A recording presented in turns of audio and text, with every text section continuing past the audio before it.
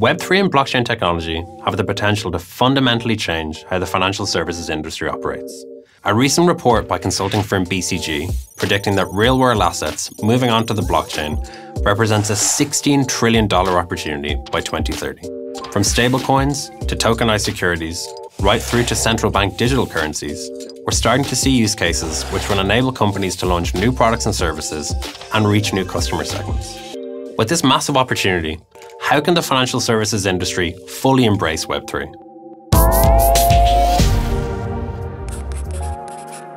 To better understand Web3, let's touch on the development of the web.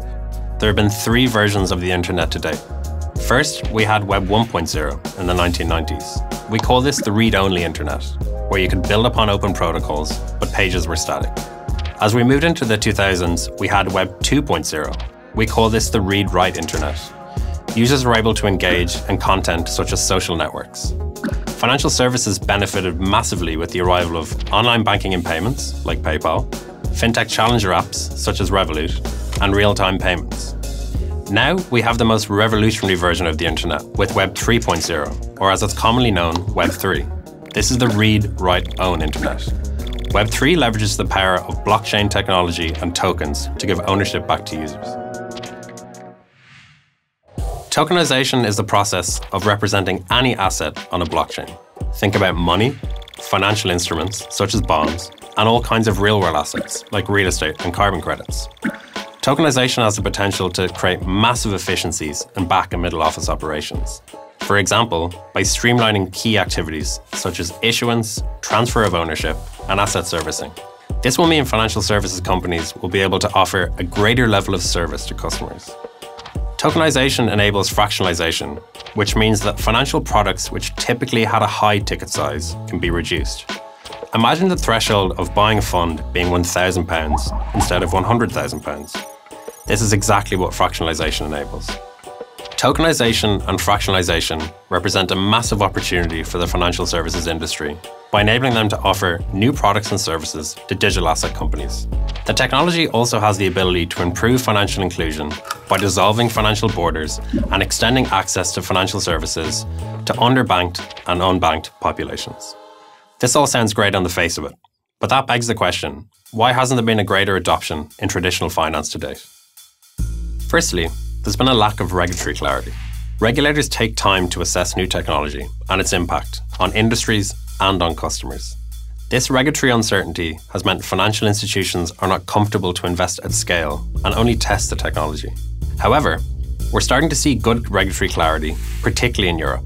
The passing of MiCA by the European Union, as well as the Financial Services and Markets Act in the UK, are setting the stage for financial services companies to invest in Web3 in the coming years.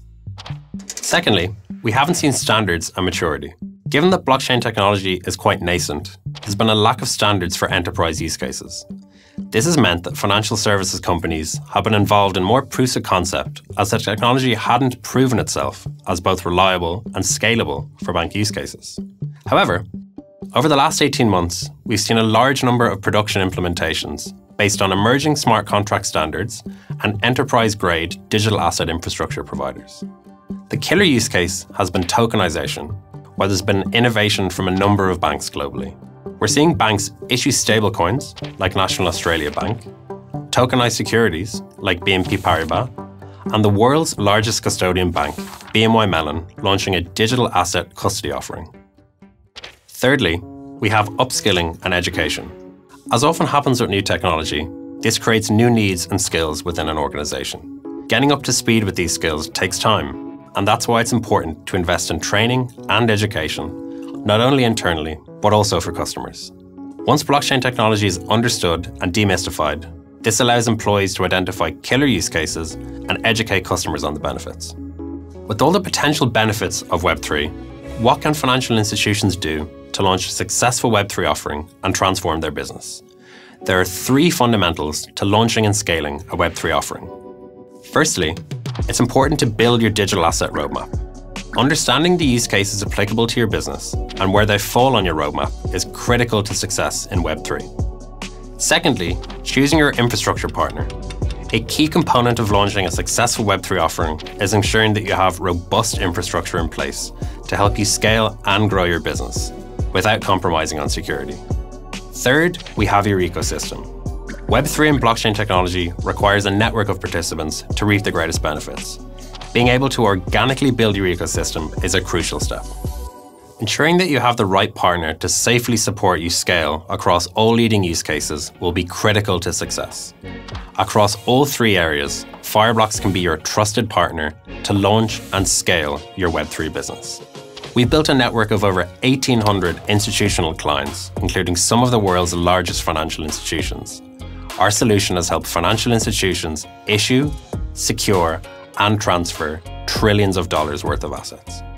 Whether it's support on building your roadmap, launching a new offering, or scaling your business, Fireblocks can support you on every step of your journey. So, as we've seen, Web3 has the potential to reshape the financial services industry with greater regulatory clarity, standards, and transformative use cases coming through.